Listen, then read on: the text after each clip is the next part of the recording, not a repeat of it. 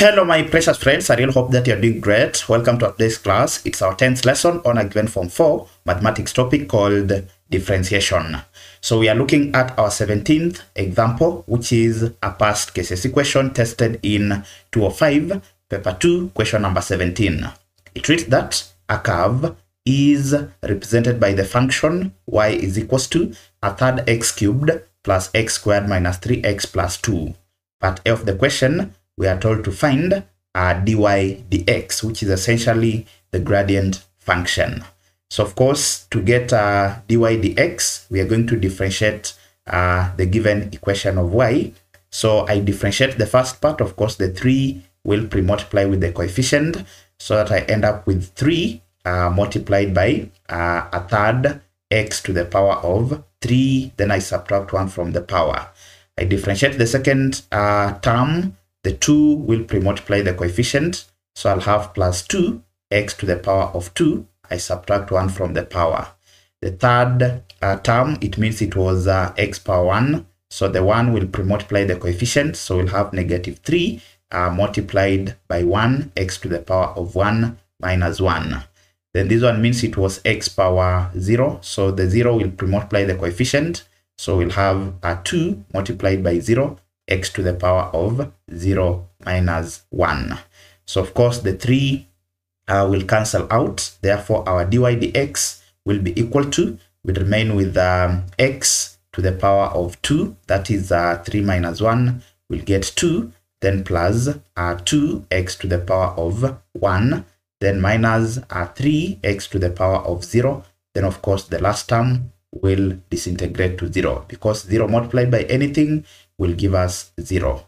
Now remember, x power 0 is 1, therefore it means that our dy dx will be given by x squared, then plus 2x, then of course minus 3, because 1 multiplied by negative 3, we are simply going to get negative 3. Therefore, this is our gradient function, or the derivative dy dx. Then we move to part B of the question, whereby we are being told to determine the values of y at the turning points. Now we know that at the turning point,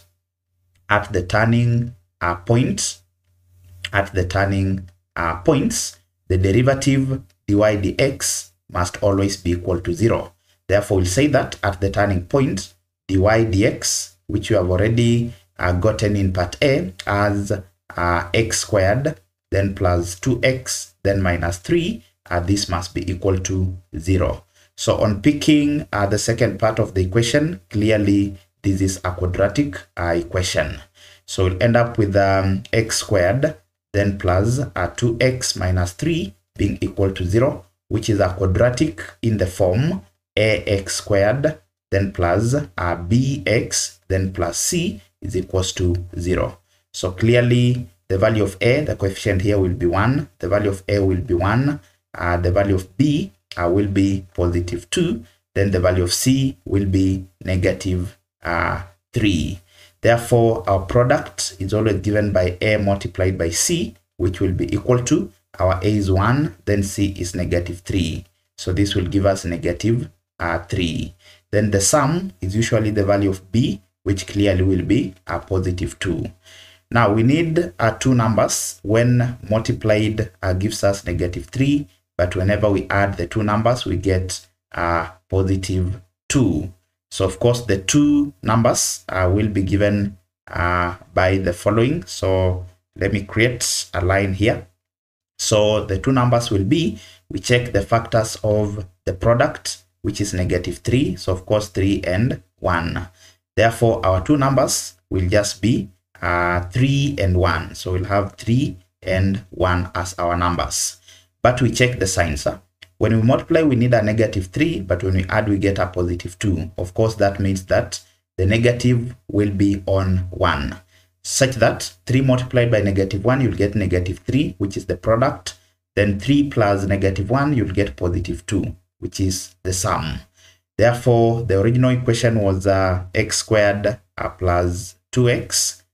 Then of course minus 3 is equals to 0. So I'll simply substitute the value of b here. So this will be x squared, then plus my b will be 3 minus 1. That is, I'm picking the factors that I had here. Then of course x minus 3 being equal to 0. So this will be x squared. Then 3 multiplied by x, I'll get a positive 3x. Then negative 1 times x, I'll get negative 1x. Then minus 3 being equal to 0. So I'll pick the common factors between the first two terms. Of course, the common factor will be x. So we'll have x into x plus 3. Then I'll pick negative 1 into x plus 3 being equal to 0. So this, I pick this one and this. So I'll have x minus 1 forming my first bracket, and x plus 3 forming the second bracket. Of course, this one is equal to 0. So this implies that either, so this one means that either x minus 1 is equals to 0, which implies that x will be equal to positive 1, or it can also imply the following. So, or the second bracket, which is x plus 3 is equals to 0. It means that our x can also be equal to negative 3. Therefore, these are the possible values of x. Now, the question did not ask us to get the values of x. The question wanted us to get the values of y at the turning points. But of course, you cannot get y if you don't have the values of x. So at the turning point, the value of x is 1 and negative 3. But remember, we were given the equation of y. So y was equivalent to a third x cubed, then plus x squared, then minus 3x plus 2. So we'll say that when x is equals to 1, y will be equal to, so we'll have a third into 1 cubed, then of course plus 1 squared, then minus 3 into 1, then of course plus 2. So this will disintegrate into a third, then of course this will be plus 1, then minus 3, then plus 2. So this will be equal to a third. Of course, this one will give me negative 2, minus 2, then plus 2, which this part will give me 0. So it simply means that y will be equal to a third. Therefore, we can say that the first turning point will be when x is 1, y is equals to a third. So we are having 1 and a third. Then the second turning point will say when x is equals to, the second value of x was negative 3. Remember, y was equals to a third x cubed, then plus x squared, then of course minus 3x, then plus 2.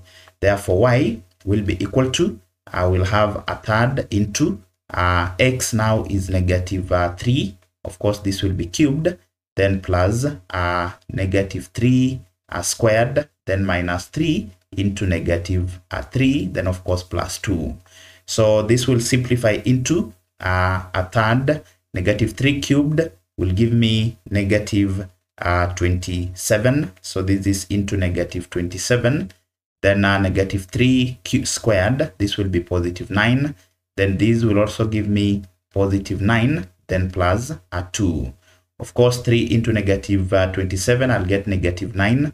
So I'll have negative 9 plus 9, then plus 9, then plus 2. So this 2 will give me 0. So 9 plus 2, of course, I'm going to get a positive 11. Therefore, it means that the second turning point will be given by when x was negative 3, I'm getting my y to be 11. Therefore, this is the second turning point, and this was our first turning point. The question wanted the value of y at the turning point. The values of y are a third and 11 at the turning points. Then we check part C of the question, whereby we are being told that in the space provided, sketch the curve. So to sketch the curve, we need to identify the nature of the turning points and also get at least one of the intercepts. So we'll get the turning, that is the nature of the turning point of the curve. So clearly, to get the nature of the turning point, we need the second derivative. So the first derivative, dy dx, was given by this one here. So it was x squared plus 2x. So this is x squared plus 2x. Then of course, minus 3. So this was minus 3.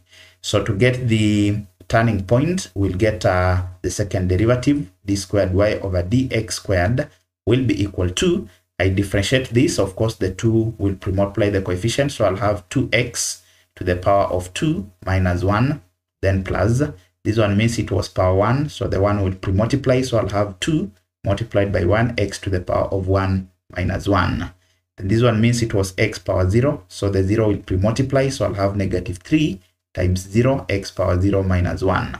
So this will disintegrate into 2x to the power of 1, then of course plus 2, x power 0, then this will be a minus 0.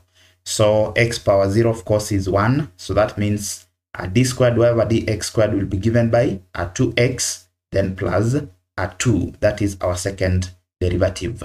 So we test the first point or the coordinates that we have, that is the turning point, which was 1 and a third. So the first turning point was 1, comma, a third. So clearly the value of x will be 1, the y will be a third. Therefore, our d squared y over dx squared will be equal to 2x then plus 2. So we substitute d squared y over dx squared at the point when x is equals to 1 will be equal to 2 into 1 then plus 2. Of course, this will be 2 plus 2, which is equals to positive 4. Remember, we said that whenever you get a positive value, it simply means that you are dealing with a minimum point. Therefore, we are going to say that since our d squared y over dx squared is positive, since that particular value is positive, it simply follows that the turning point, which is 1, then comma a third, this was a minimum point. Since it was positive, it means that this is a minimum point. Remember, a synonym for minimum point is simply a minima.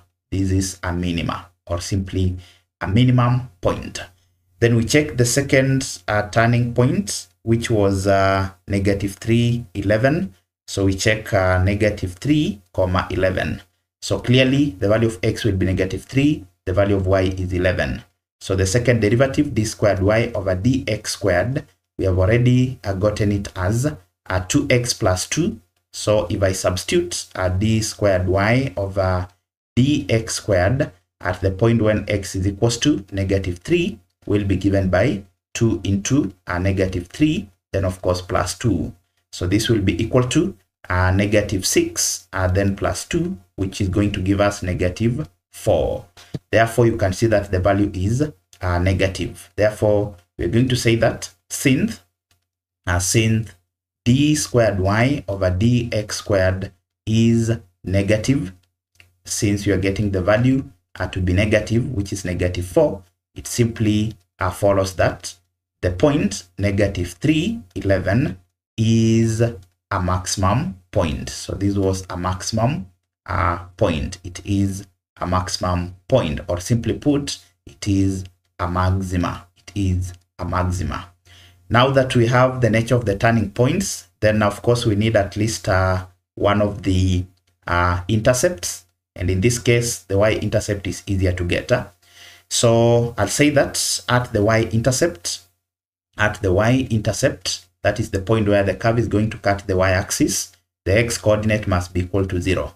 Therefore, the equation y is equals to a third x cubed, then plus x squared minus 3x, then plus 2 will be given by y is equals to, so this will be a third into the x is 0 cubed, then plus 0 squared, then minus 3 into 0, then plus 2. Of course, this will give us y being equal to a positive 2.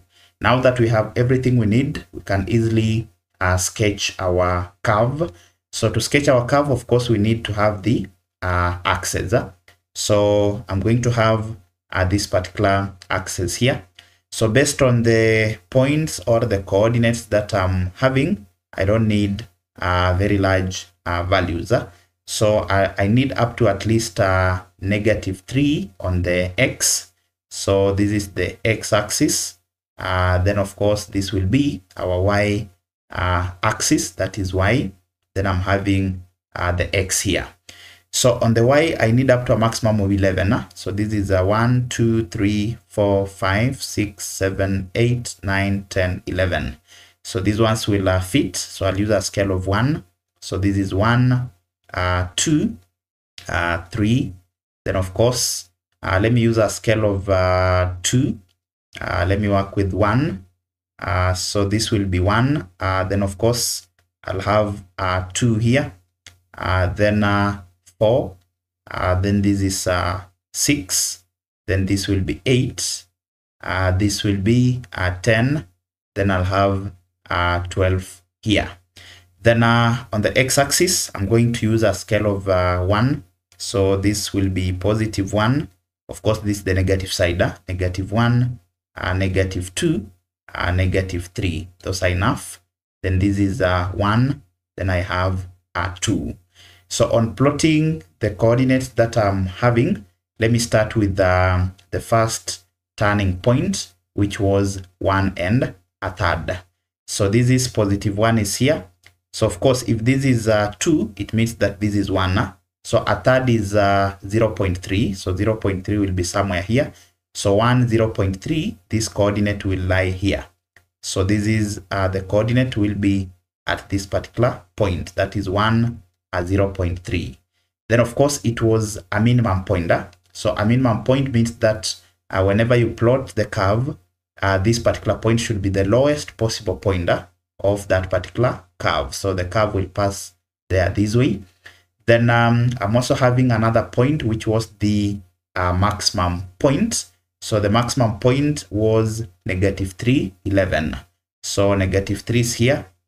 Then 11 is in between 10 and 12. So this particular point will be here, negative 3, 11. Then clearly it was a maximum pointer, meaning that the curve should pass through that particular point such that it is the maximum possible point of the given curve. Then I also had my y-intercept, that is y is equals to 2. So that means on the y-axis, the curve should pass through this particular point. So my curve, clearly my curve will be this way. So this is my curve. So the key point, whenever you are plotting a curve, the key point is to identify the maximum point, which is this particular point. This is the maxima. You also identify the minimum point, which is this one. This is the minima. Then of course, the intercepts. This is our y-intercept. This is our y-intercept. Therefore, that is our curve. Thank you very much for accompanying me until the end of this particular lesson. I do not take it for granted. In case you're new to the channel, kindly hit the subscribe button and also turn on the notification bell so that whenever I upload a new video, you'll get notified. Until next time, this is Kind Tuition Academy. Thank you very much.